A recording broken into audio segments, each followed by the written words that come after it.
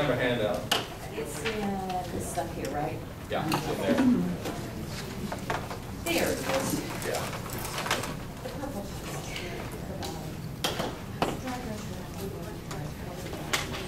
And this is something you can do while you're just sitting around watching, you know.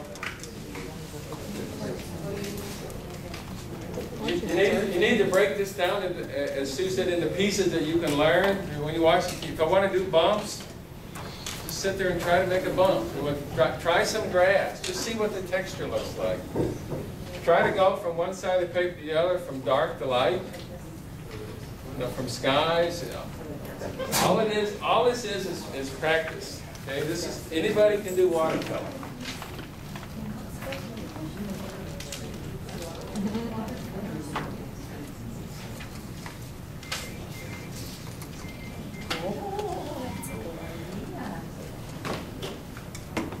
And everybody always comes up with something new.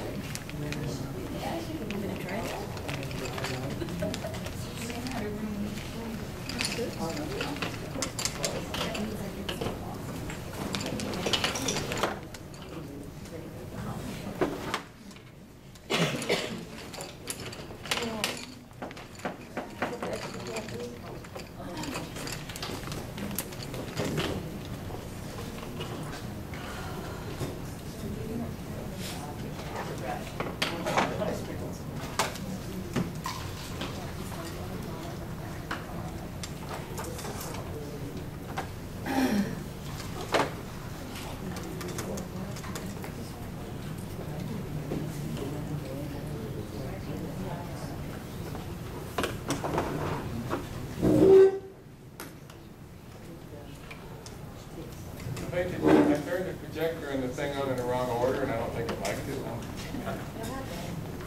Computers, can't do it.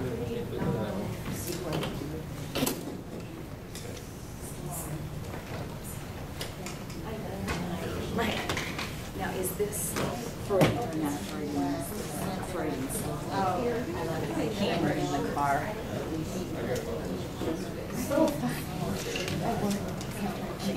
Has everybody done that? You sort of got the feel of stuff? You're kind of in the dark zone here. Probably better that way. I wondered where these seats were on. Bulb is out, I guess. Order these things. How cool. Yes, Yeah, see, everybody's got a different technique, but you just...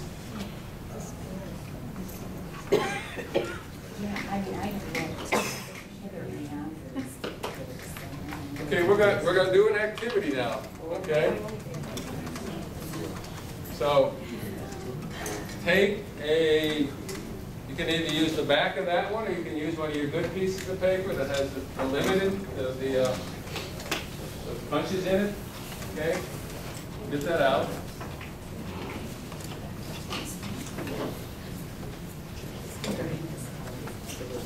Get your brush out. Make sure your brush is clean. You're going to need a pencil. Regular old number 2 pencil.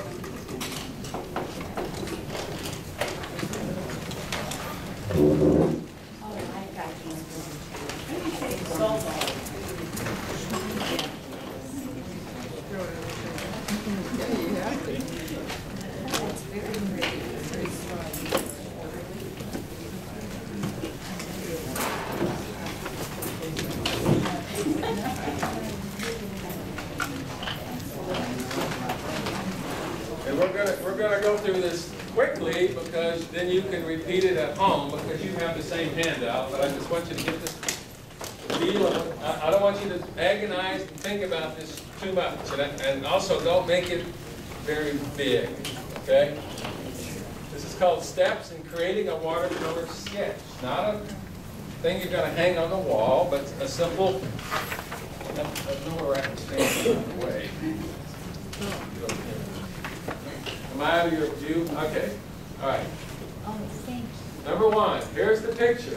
And everybody has a handout that has that picture on it. It's the cover of the Stewart, and I'm like, oh, I'm going to choose a subject that I want to make a watercolor.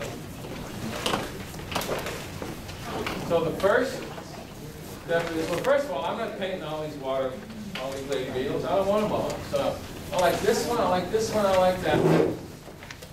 So, quick sketch. So do it. Make a quick sketch. Don't agonize over it.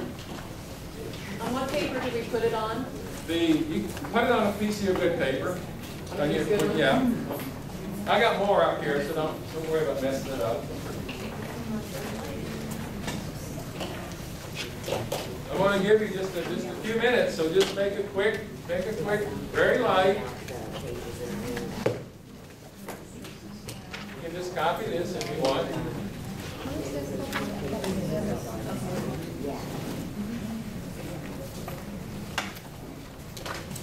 Doesn't even have to be in the center of the paper. I don't care.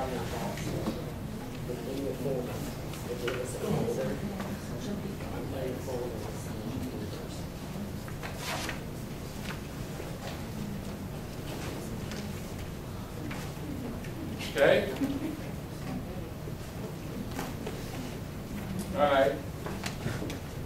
Step 2. I took some red and I diluted it down so that there's some different variations in it. So it's just not all the same color. And it's not even the same color. Don't worry about it. Okay? Even though this is pink, the underlying shade of this is a warm pink. So I used the, we're not after photorealism here.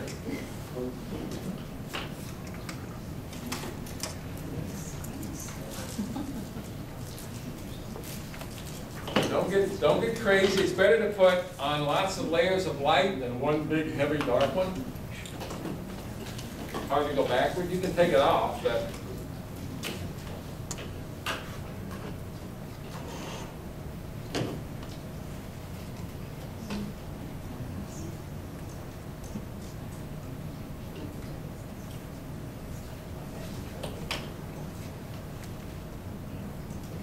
I noticed you got like 17 different shades of pink there. That's good, or red. And this is dry or wet on dry. Your technique. I guess I should have told you that. Wet on dry.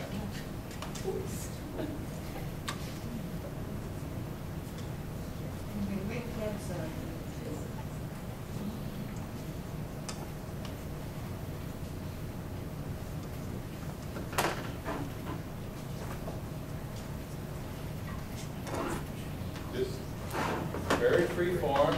There's not much texture in that, so it doesn't matter what kind of direction. So you kind of go in, like the cherry. You don't have to go in straight lines.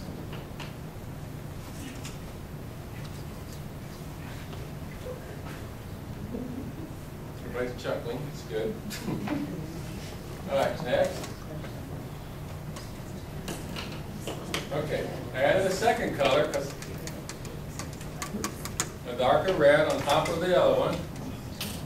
And then I put in suggestions, see where the lines are. And then the legs are black, so I did the legs with the point of the brush. So it's important that your brush has a point on it.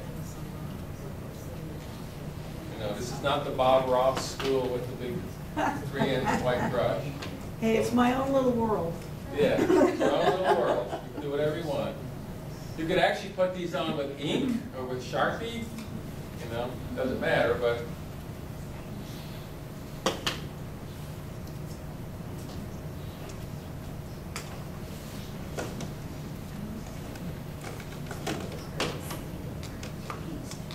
I timed myself. This took 12 minutes to do this. Okay, so it's not gonna. It doesn't take long. Once you know, there's just those basic techniques to do this.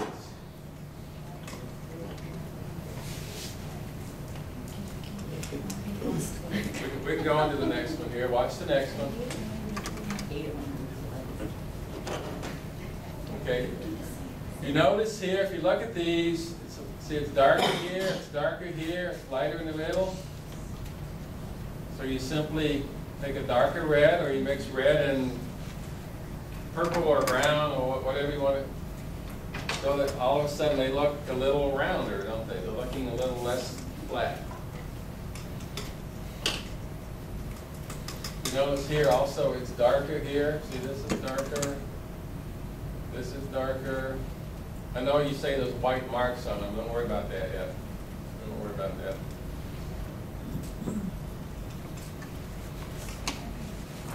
The other thing that's important to realize with watercolor, it's better to be subtle to start with and then become bolder. If you start bold, it's hard to go back.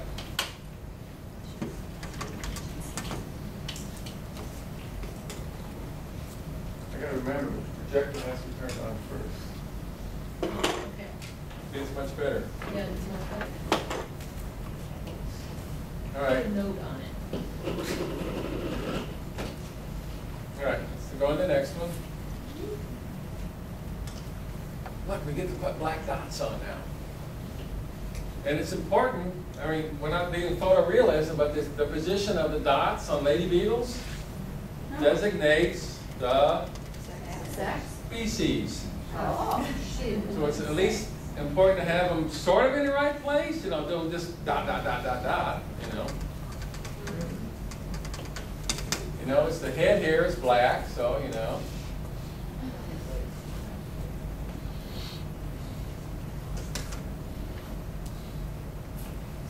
I know some of you are going to get frustrated, like, oh, this is too hard.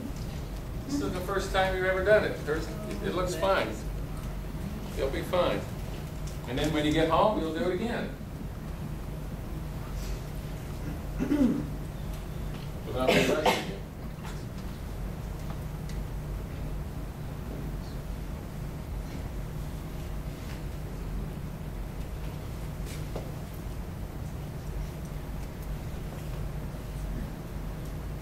Okay, here, let me look.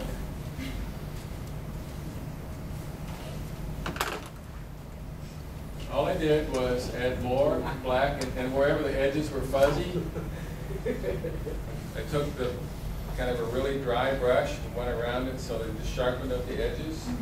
If you already got sharp edges, don't worry about it. Though some of you did, some of you don't.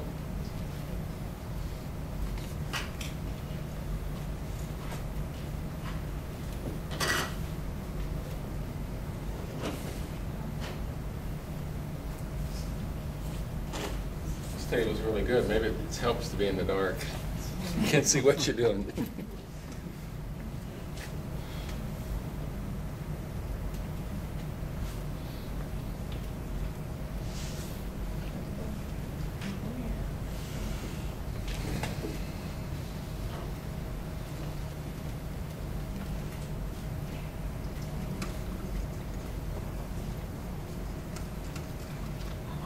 Okay, next step. Okay, what did I just do? In every watercolor set, we didn't give you one, but it's very expensive. You should have a little tube of white gouache. And what does that do? It's opaque white. See what I did? It's opaque. So you can use white house paint if you want, but it takes forever to dry. So a little tube of white gouache. Otherwise, you would have had a plan and leave those areas white. That's a little too much detail for sketch journaling. Okay? So you guys can't do that. That's okay. I guess I should have brought plan. It's like $6, $7 a tube. And one tube will last you like 300 years. And you only use it for like highlights and things. Okay? So we'll move on from that one. You can use a little white acrylic. You can use a little white acrylic. You can use white acrylic, except acrylic, you know, takes a little longer to dry. But anything that's opaque and white will work. White out will work, except it flakes off. But Okay, the next thing you do is you kind of, it's a different technique. You kind of just freeform the background with different values. You know, I'm not worried about drawing the bark. I'm just worried about Wet on wet. wet on wet, wet on dry, doesn't matter. So you take your brush and just wet your paper all the way. And just kind of the side of the brush and just be freeform. You know, it's a little, it's light here and dark, and there was a little hint of shadows. Just to do this kind of watercolor, you got to liberate your mind and quit being so, I won't say anal retentive, but just do it, okay? And then do it again, and then do it again.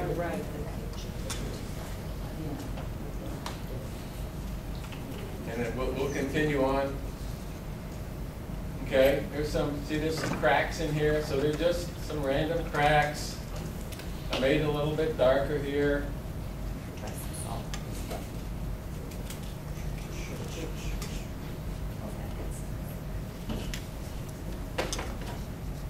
Yeah, just practice it. I mean, this is just a, and remember,